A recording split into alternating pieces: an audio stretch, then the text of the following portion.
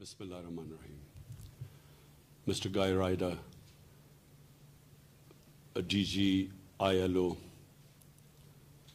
I want to thank you for holding this virtual ILO summit and at a very critical time for labor all over the world.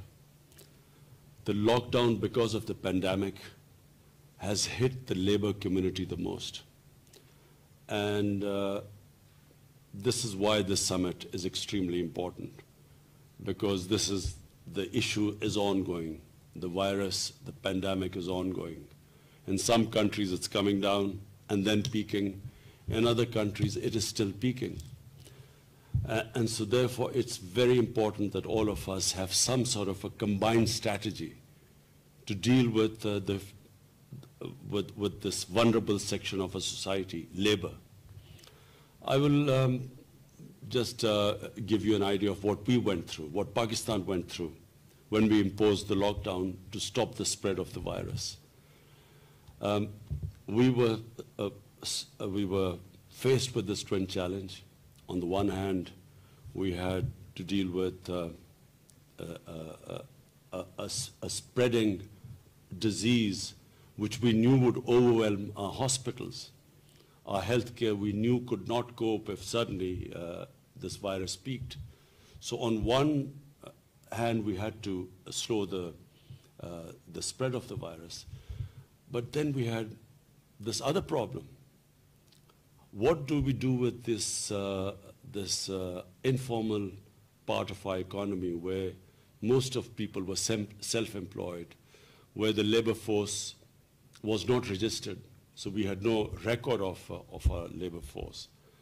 So when the moment we imposed the lockdown, suddenly all these people became unemployed.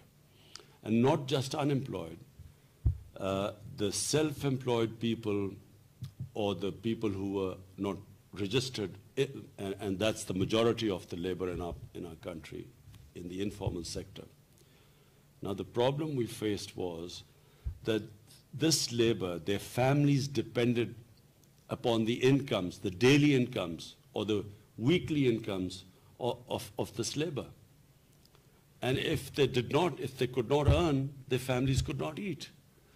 So in the beginning, we had the situation in the first 2-3 weeks where cars going into poor areas of our society were actually attacked by people who were hungry. So therefore, we came up with this idea of a smart lockdown. We decided that we would, on the one hand, stop all places where there were public gatherings, so schools, colleges, marriages, anywhere, sports activities, everything we stopped. But on the other hand, we allowed other activities like construction and agriculture. We did not stop any workers in the agriculture area because, of course, then we would have had a huge food crisis. But construction activity, which employs most amount of workers in our cities, we open it up fairly quickly. On top of it, we decided that we needed to transfer cash to this informal part of our labor, which there was no registration. Those who were registered, we asked the employers to keep them employed, and we compensated for them. But the ones who weren't registered, we set up the system of people registering with our SAS program, which was this program through which we distributed money. We had desks everywhere where people were registering there. We had them checked. And then in Pakistan's history, never was so much money transferred to so many people in such a short space of time. So that's saved us from some of the worst aspects of the lockdown. For instance, we saw what was happening in India. India did the opposite. They went for a curfew almost. And they had the huge problem of millions of migrant workers who were just left stranded. And on top of it, their poverty, because of this very strict lockdown, their poverty rates have gone up. But having said this, the future is very uncertain. We don't know how long the economy will take to recover from the impact of this lockdown. So no one is sure right now where we are headed. And we are all praying that some vaccine comes out as a cure to this virus. But in the meantime, this uncertainty prevails. And what we all know, the most vulnerable section of our society remains our labor. And that's why this summit is extremely important. We need to share ideas. We need to have some sort of a joint strategy on protecting our labor class, our laborers who are, who are at the moment, businesses are going bankrupt. The small and medium industry, which employs the highest number of people, is the most vulnerable. In fact, the most bankruptcies are in the small and medium industry. And that's why we need some sort of a strategy.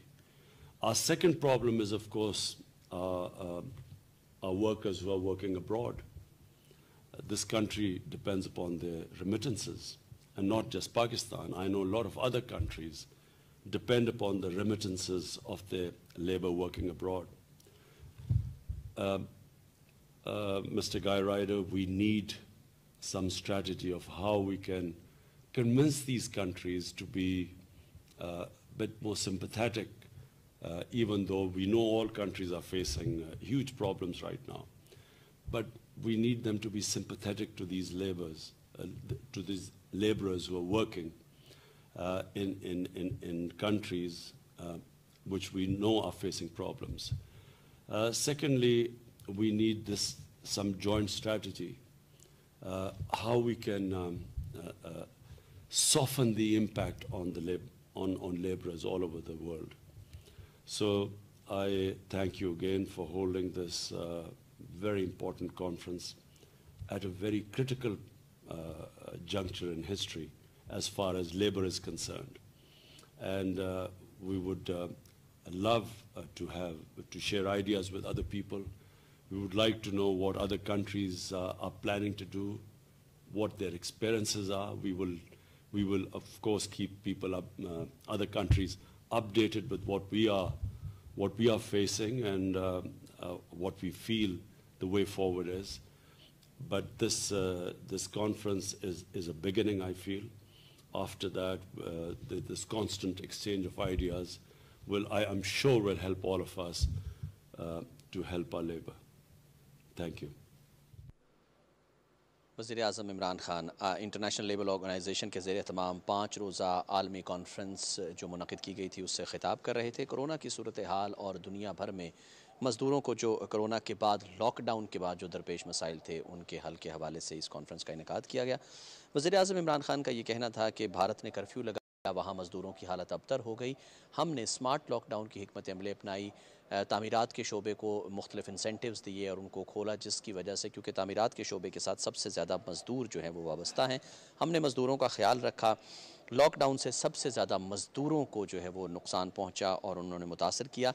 उन्होंने appeal भी की आलमी बिरादरी से, तमाम हुकूमतों से कि वो लॉकडाउन, कोरोना के ख़िलाफ़ लॉकडाउन में मज़दूरों के साथ ख़ास तौर पर हमदर्दाना रवैया रखें। पूरी दुनिया को मिलकर इस वबा के ख़िलाफ़ लड़ना है। हम सब इकट्ठे होंगे तो इस वबा का ख़ात्मा कर सकेंगे, इस वबा के साथ लड़ सकेंगे, क्योंकि वबा अभी चल रही है।